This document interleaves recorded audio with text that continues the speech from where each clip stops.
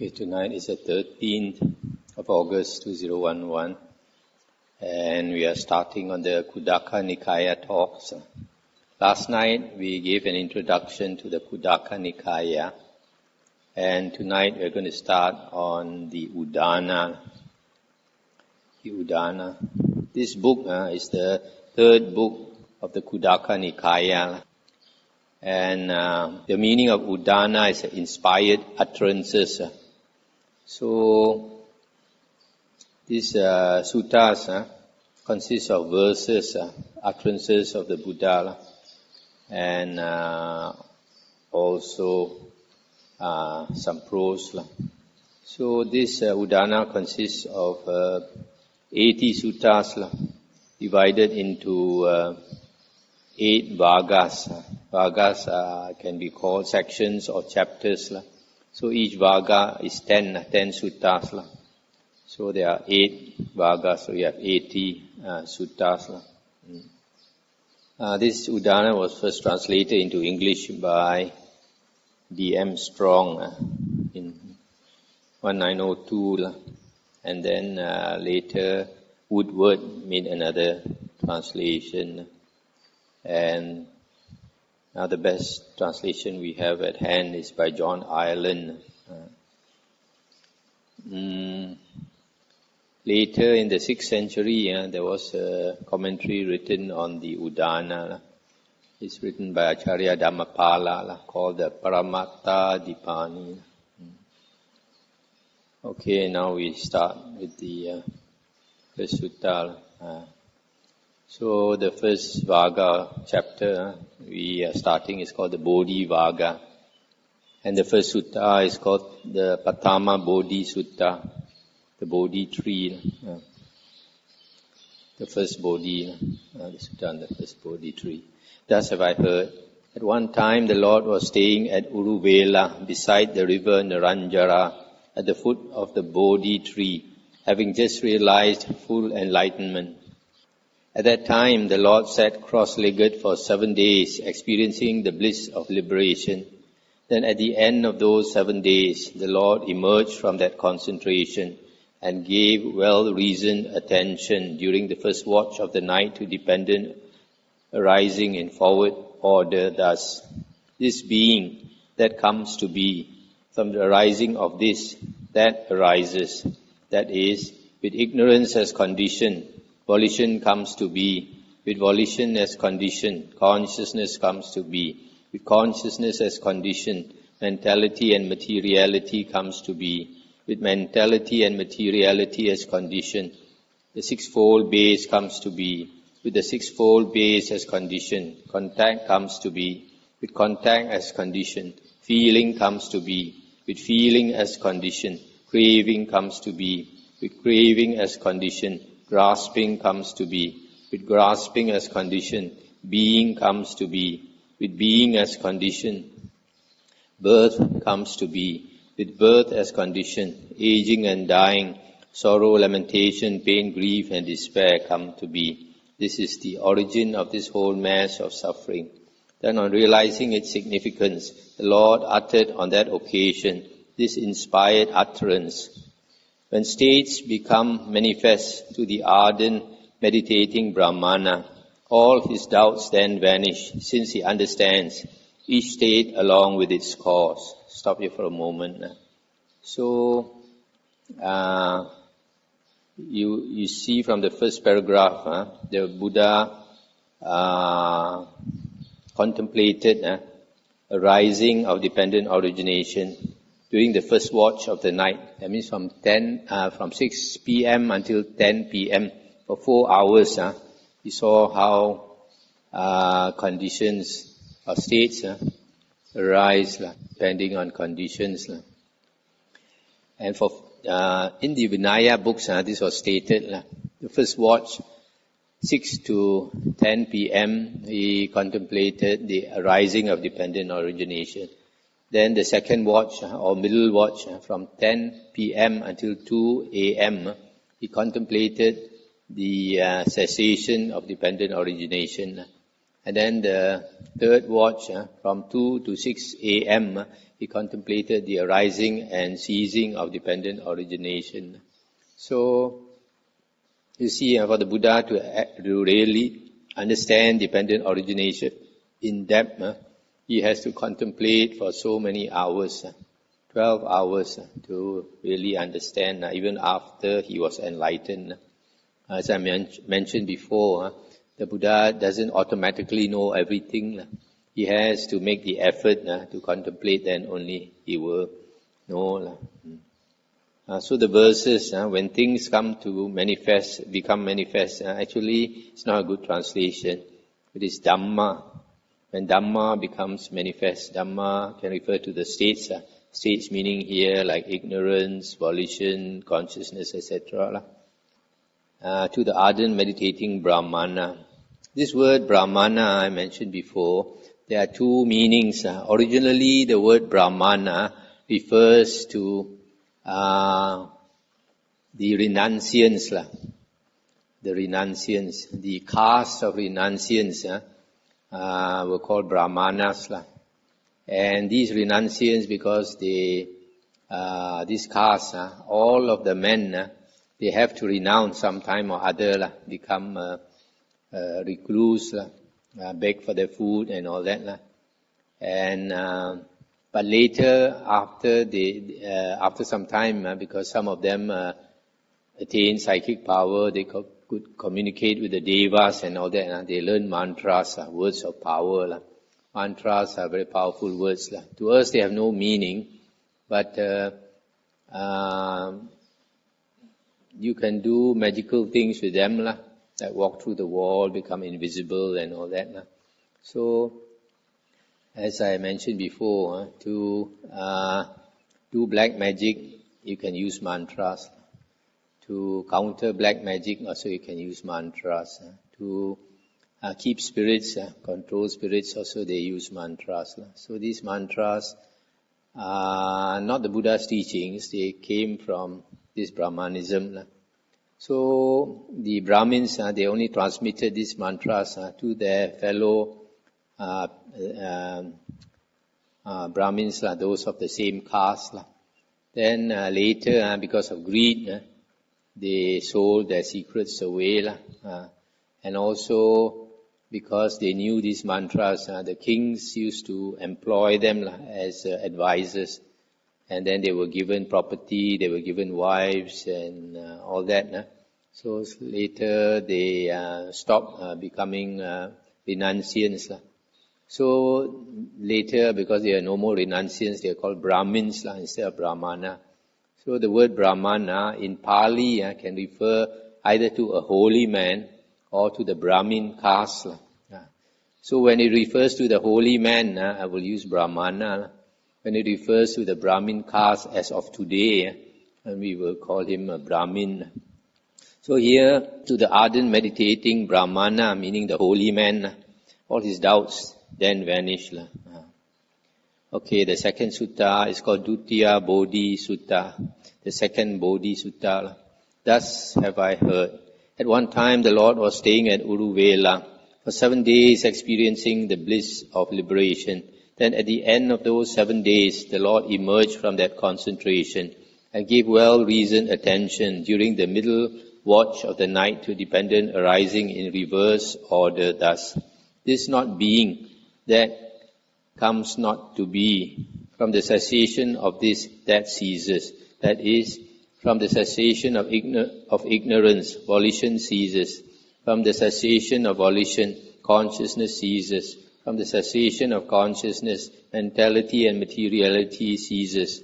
From the cessation of mentality and materiality, the sixfold base ceases. From the cessation of the sixfold base, contact ceases. From the cessation of contact, feeling ceases. From the cessation of feeling, cravings ceases. From the cessation of craving, grasping ceases. From the cessation of grasping, being ceases. From the cessation of being, birth ceases. From the cessation of birth, aging and dying, sorrow, lamentation, pain, grief and despair cease. This is the ceasing of this whole mass of suffering. Then on realizing its significance, the Lord uttered on that occasion this inspired utterance. When states become manifest to the ardent meditating Brahmana, all his doubts then vanish, since he has known the utter destruction of conditions. Pachaya, conditions. Okay. Now we come to the third sutta, 1.3. Tatya Bodhi Sutta, the third Bodhi Sutta. Thus have I heard. At one time the Lord was staying at Uruvela for 7 days, experiencing the bliss of liberation. That at the end of those 7 days, the Lord gave well-reasoned attention, or careful attention, during the last watch of the night to dependent arising in both forward and reverse order. Thus, this being, that comes to be. From the arising of this, that arises. This not being, that comes not to be. From the cessation of this, that ceases. That is, with ignorance as condition, volition comes to be, etc. And then from the complete disappearance and cessation of ignorance, volition ceases, etc., etc. Then on realizing its significance, the Lord uttered on that occasion this inspired utterance. When states become manifest to the ardent meditating Brahmana, he abides scattering Mara's host, like the sun illumining the sky. That's the end of the sutta. So these three suttas concern dependent origination. Is there anything to discuss here? Anything to discuss? So, in this dependent origination, the next chapter, we can each factor we can take. Is there any factor which we cannot handle or compare, right? We cannot actually stop contact, right? Yeah. And also because of feeling, we also cannot stop feeling from arising. Yeah. So, which factors that we should actually concentrate on when we concentrate dependent origination? The most important is feeling, because at feeling, if you are not careful, then craving arises. So you have to cut off craving. As the Noble Eightfold Path, it is stated to end suffering. The origin of suffering is craving, and to end suffering, you have to totally let go of craving. So craving comes from feelings. So you have to always observe your feelings. Know that they are impermanent, that you cannot hold on to them. So if you crave, if feeling arises and you crave, you know you're not going to get it forever. And so when you understand the Dhamma, then you let go.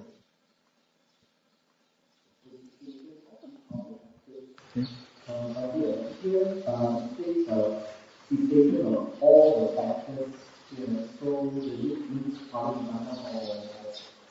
Where? Any situation of each of the factors. This is the cessation of the whole mass of suffering. Isn't it? So, that is when a person attains arahanthood, liberation, then he the greed, hatred, and delusion has ceased. The most basic is ignorance. When you understand the Dhamma, but ignorance also has many levels. When, for example, you cut off 1/4 of the ignorance, then you become a Sotapanna. You cut off 2/4, you might become a Sakadagamin. Cut off 3/4, Anagamin. You cut off all ignorance, then you become an Arahant. There are different levels. Then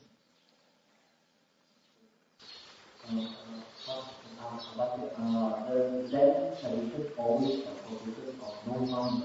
So can we say that they actually focuses on trying to teach volume? See, there's no mind.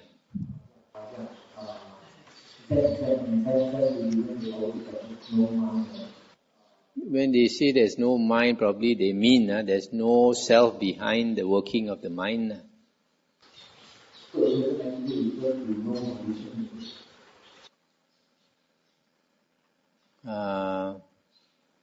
Generally, Zen Buddhism, they are trying to see there's no self. So when they say no mind, should be there's no self behind the mind. Now we come to Sutta 1.4, Nigrodha Sutta. Nigrodha refers to the banyan tree. Thus have I heard. At one time the Lord was staying at Uruvela, beside the river Naranjara, beneath the goat herd's banyan tree, having just realized full enlightenment.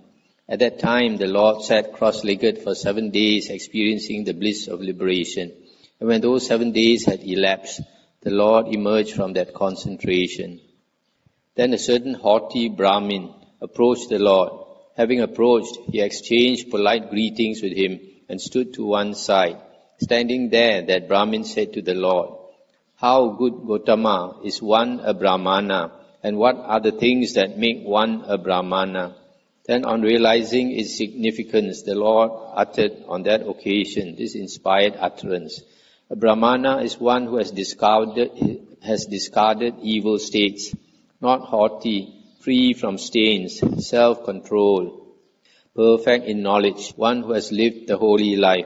He might rightly use the word Brahma, who has no swellings or heaps or pile-ups anywhere in the world. This Brahma refers to God in the Indian tradition. Brahma refers to the Creator God. And the caste, Brahmana, is supposed to be a relative of Brahma, born from Brahma's head. So these swellings or pile-ups or heaps up, the Pali word is usada. The commentary says refers to passion, hatred, delusion, conceit and views. Whether it's true or not, not so sure. Some of the things the commentary says are okay, some are not. Now we come to 1.5, Thera Sutta. Thus have I heard. At one time the Lord was staying near Savatthi in the Jeta wood at Anathapindika's monastery. At that time the Venerable Sariputta, the Venerable Mahamoggallana, the Venerable Mahakassapa, the Venerable Mahakachayana, the Venerable Mahakotita, the Venerable Mahakapina, the Venerable Mahachunda, the Venerable Anuruddha, the Venerable Revata, and the Venerable Nanda were approaching the Lord. Seeing those venerable ones coming, the Lord said to the monks, "Those are Brahmanas who are coming, monks. Those are Brahmanas who are coming." When this was said, a certain monk who was a Brahmin by birth asked the Lord, "How, revered sir, is one a Brahmana, and what are the things that make one a Brahmana?" Then on realizing its significance, the Lord uttered on that occasion this inspired utterance. Those who have expelled evil states and who fare ever mindful, the awakened ones who have destroyed the fetters, they are the Brahmanas in the world. So these monks who are coming to see the Buddha, they are all the senior disciples of the Buddha, all Arahants, famous Arahants. That's why the Buddha said, "Look who is coming. These are really holy men, Brahmanas." Now we come to 1.6, Mahakassapa Sutta. Thus have I heard. At one time the Lord was staying near Rajagaha in the bamboo wood at the squirrel's feeding place. At that time the Venerable Mahakassapa, while staying in the Pipali cave, became sick, afflicted, grievously ill. Then after a while the Venerable Mahakassapa recovered from that sickness and thought, "What if I should enter Rajagaha for alms food?" At that time 500 Devatas were busily preparing alms food for the Venerable Mahakassapa. But having refused the offerings of those 500 Devatas, the Venerable Mahakassapa robed himself in the forenoon and taking his bowl and outer cloak, entered Rajagaha for alms food. going to those streets occupied by the poor and needy, the streets of the weavers. Now the Lord saw the Venerable Mahakassapa in Rajagaha walking for alms food in those streets occupied by the poor and needy, the streets of the weavers.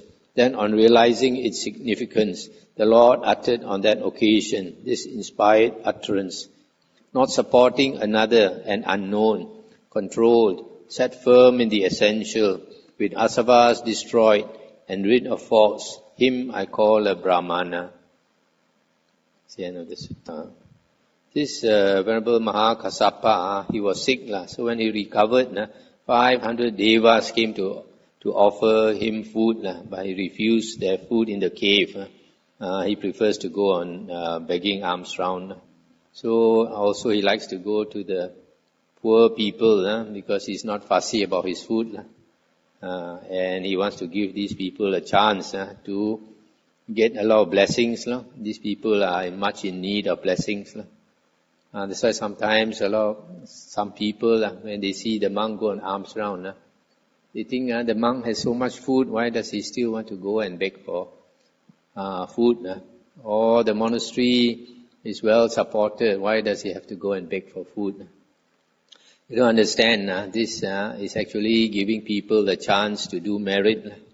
And as Ajahn Chah says, that people, most lay people, they need to make offerings. They need to make offerings, otherwise they may not have enough merit to go for a good rebirth. So monks go on alms round is showing compassion to lay people by giving them a chance to offer food. A lot of lay people who don't know the Dhamma, they don't understand this. 1.7 Ajakalapaka Sutta. That's what I heard. At one time the Lord was staying at Pava in the Ajakalapaka shrine, the dwelling place of the Yakka Ajakalapaka. It happened that the Lord was seated in the open air on a pitch black night while it was gently raining. Then the Yakka Ajakalapaka, desiring to cause fear and consternation in the Lord, to make his hair stand on end, approached the Lord and close to him emitted 3 times a terrifying cry, saying, "That is a goblin for you, recluse." Then on realizing its significance, the Lord uttered on that occasion this inspired utterance. When a Brahmana has gone beyond in states pertaining to himself, then he has surpassed the reach of this goblin and his noisy din. Stop here for a moment. So you see, sometimes if a monk stays alone in a cave or in the deep forest, some of these spirits, they are mischievous. They like to just frighten you for the fun of it. So unless you have good samadhi, don't go and try to be brave, go and stay in these places, especially alone. You might get deranged from fear. 1.8 Sangamaji Sutta. Thus have I heard. At one time the Lord was staying near Savatthi in the Jeta wood in Anathapindika's monastery. On that occasion, the Venerable Sangamaji had arrived at Savatthi to see the Lord. The former wife of the Venerable Sangamaji, hearing that Master Sangamaji had arrived at Savatthi, took her child and went to the Jeta wood. Now at that time, the Venerable Sangamaji was sitting at the foot of a certain tree to rest during the middle of the day. Then the former wife of the Venerable Sangamaji approached him and spoke these words, "I have a little son, recluse, support me." When this was said, the Venerable Sangamaji remained silent. A second time and a third time she said, "I have a little son, recluse, support me." And a third time the Venerable Sangamaji remained silent. Then the former wife of the Venerable Sangamaji put the child down in front of him and went away, saying, "This is your son, recluse, support him." But the Venerable Sangamaji neither looked at the child nor spoke to him. Then the former wife of the Venerable Sangamaji, having gone a short distance, looked back and saw that he was neither looking at the child nor speaking to him. On seeing this, she thought, "This recluse does not even want his son." She returned, took the child and went away. With the divine eye which is purified and superhuman, the Lord saw the discourteous behavior on the part of the Venerable Sangamaji's wife. Then on realizing its significance, the Lord uttered on that occasion this inspired utterance. He had no pleasure in her coming, nor grief when she went away. Sangamaji, free from ties, him I call a Brahmana. This sutta is quite interesting. So, maybe when this Venerable Sangamaji left home, he didn't know maybe that the wife was pregnant. Maybe after 1 or 2 years he came back. And this wife wanted him to support. But he had already become a Arahant. And when a person becomes an Arahant, the old self has died. He cannot go back home. So his behavior to ordinary people is like heartless. His own son, so he won't bother to look, he won't bother to talk. He probably, if the wife left the son there, probably he would have walked away. Arahant's behavior, normal human beings find hard to understand. 1.9 Jatila Sutta. Jatila are the type of matted hair ascetics. Thus have I heard. At one time the Lord was staying near Gaya on Gaya's head. At that time, during the cold winter nights between the 8ths in the season of the snowfall, many Jatila ascetics at Gaya were plunging in and out of the water, pouring water over themselves and performing the fire sacrifice, thinking that by these practices purity is obtained. The Lord saw those Jatila ascetics plunging in and out of the water, pouring water over themselves and performing the fire sacrifice. Then on realizing its significance, the Lord uttered on that occasion this inspired utterance. Not by water is one cleansed. Many people bathe in this. In whom is truth and Dhamma, he is cleansed. He is a Brahmana. These Jatilas, they are matted hair ascetics. And some of them, they practice samatha meditation and attain the jhanas. So we find the Vinaya books that the Buddha went to a group of these Jatilas who were like this. They plunged themselves into the river water early in the morning, I think before sunrise, and late in the evening when the sun sets. They think by doing that they wash away the river, wash away their sins. And also they worship fire. They keep the fire burning all the time. So the Buddha went to these Jatilas and impressed them with his psychic power until they became his disciples, 1,000 of them. Then the Buddha preached to them the Adita Pariyaya Sutta, the fire discourse. He used fire because they worship fire. They think highly of fire. So when the Buddha talked about fire, they paid attention. And just speaking that one sutta, 1,000 of them became enlightened, became arahants. So these are probably different groups of Jatilas. 1.10 Bahya Sutta. Bahya is a ascetic.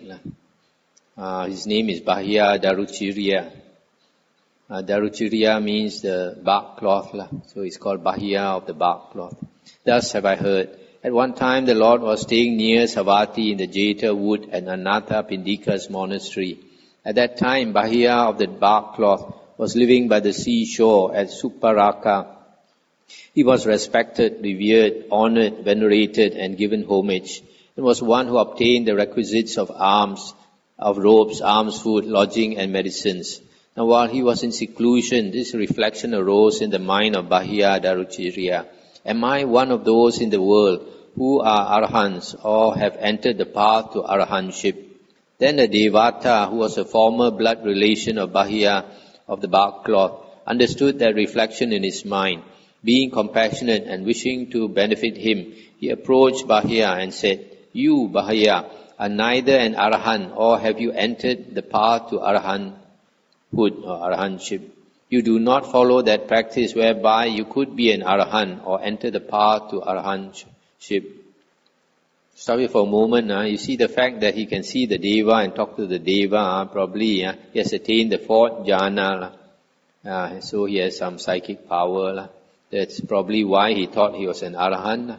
Sometimes ascetics, when they practice until they attain psychic power, they make the mistake of thinking they are already enlightened.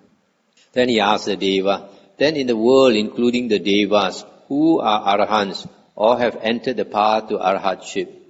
And the deva replied, there is Bahya in a far country, a town called Savatthi.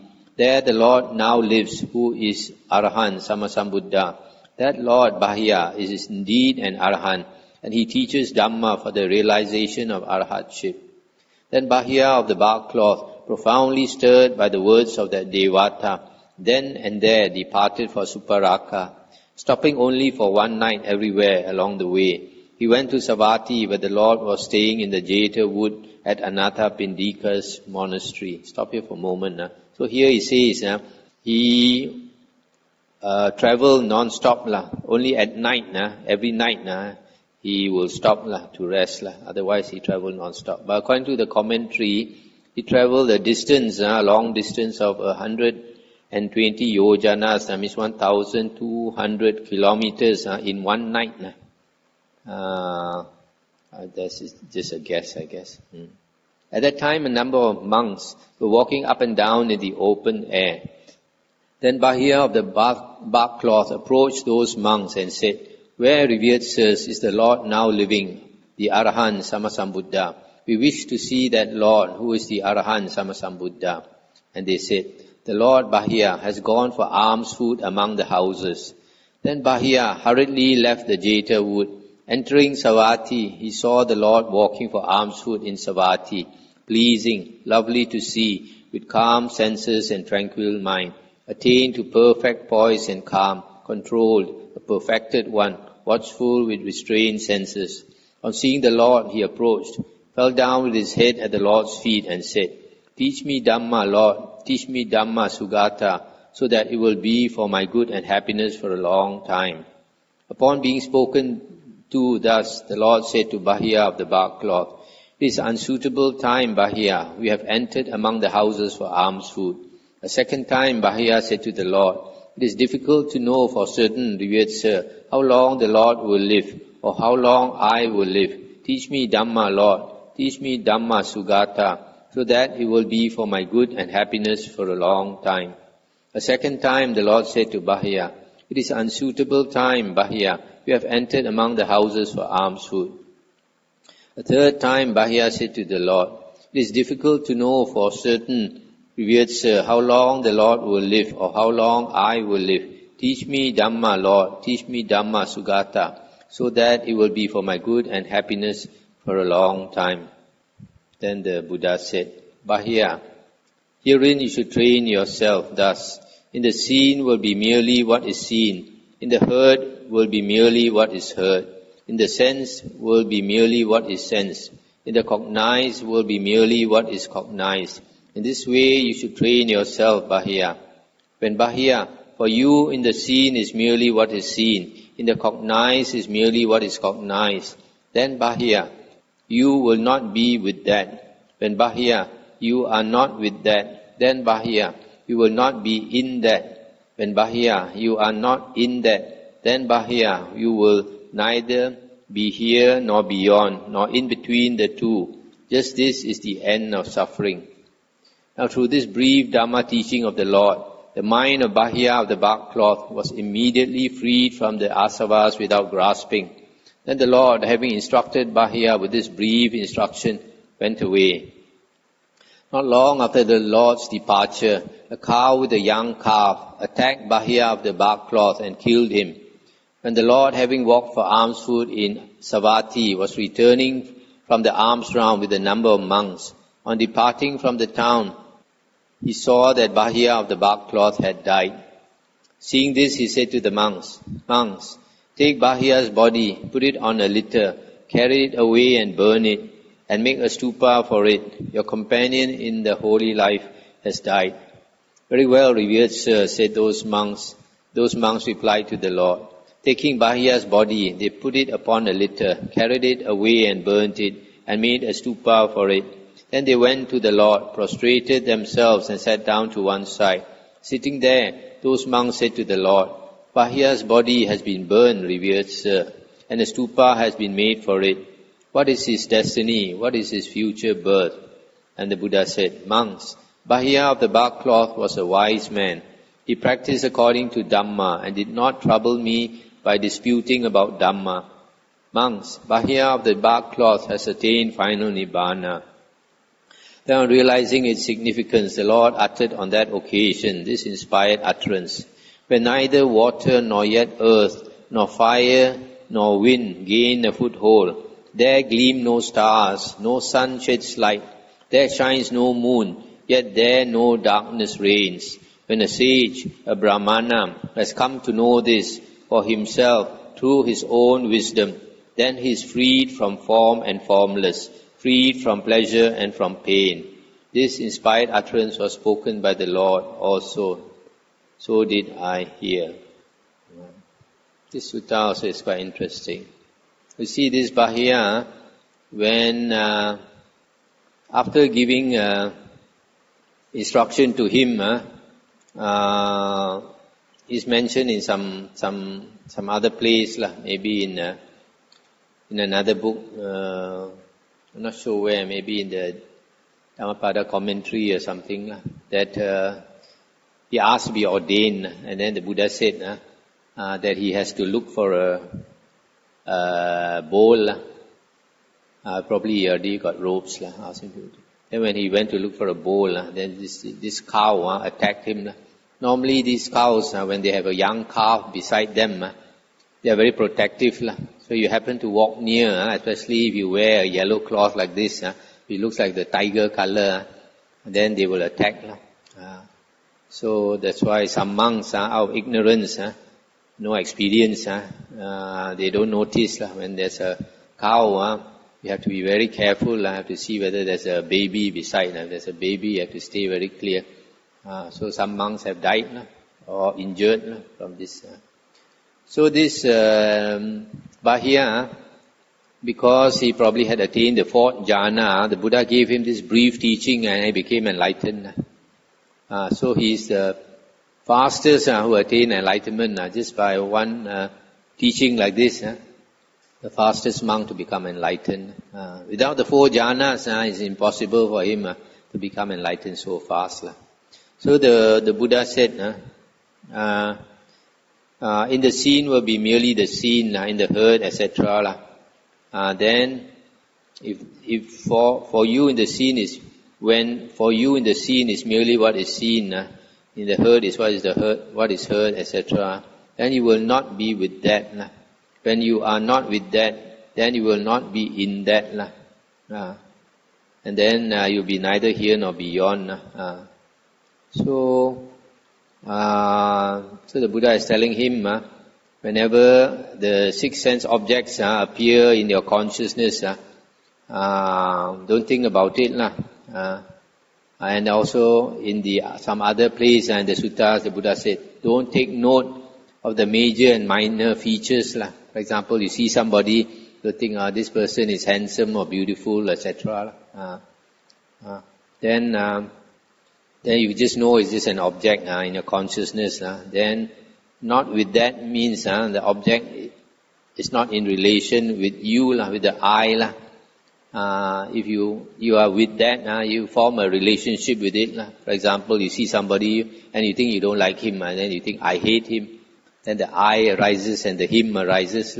But if it's just an object, and that's why usually the Buddha says guarding the six sense doors. Anything comes up in our six senses, since the six sense doors, we don't pay too much attention. Instead, we divert our attention to only four objects: body, feelings, mind, and Dhamma. The six sense objects are the bait of Mara, always trying to bait us, something attractive. So when we are not in that, just now I said in that meanings you form a relationship with it. If you are not in that, then you are not in that world of the sight, sound, smell, taste, etc. Then you are neither here in this world nor in another world. So if you are not in this world or in another world, you are in your mind. Then you are neither here nor beyond. Then that is the end of suffering. Basically. Then the Buddha finally talk about this state of parinibbana, cessation of consciousness, where there is no water, there is no earth, there is no fire, no air or wind. The four elements, the physical world does not exist there. There are no stars and no sun. Even though there are no stars, no sun and no moon, yet it is not dark. No darkness reigns. The Buddha says in the Kevada Sutta, Digha Nikaya number 11, which we went through, in that state, consciousness is luminous, bright and boundless, but it has no object. In the normal six consciousness, every time you have consciousness, there must be an object. But in that state of cessation of consciousness, it's a different type of consciousness, which has no object. Okay, anything to discuss before we go to chapter 2?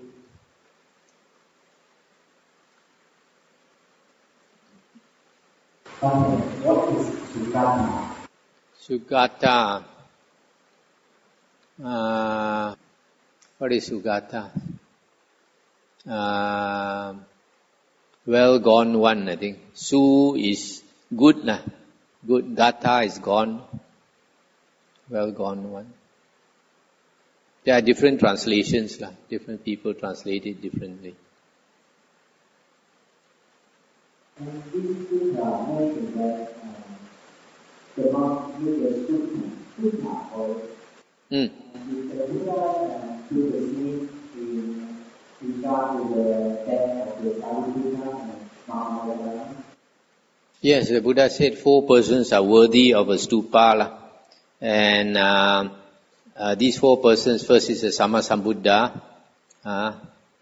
second is a Pacheka Buddha, the third is an Aryan disciple, and the fourth is a universal king, universal monarch, one who rules the earth, the whole world by Dhamma. So these 4 persons are virtuous, and after they pass away, the Buddha says you can cremate them and take their sharira. Sharira is just their bones, their relics, and then make a stupa and put there for people to pay respect.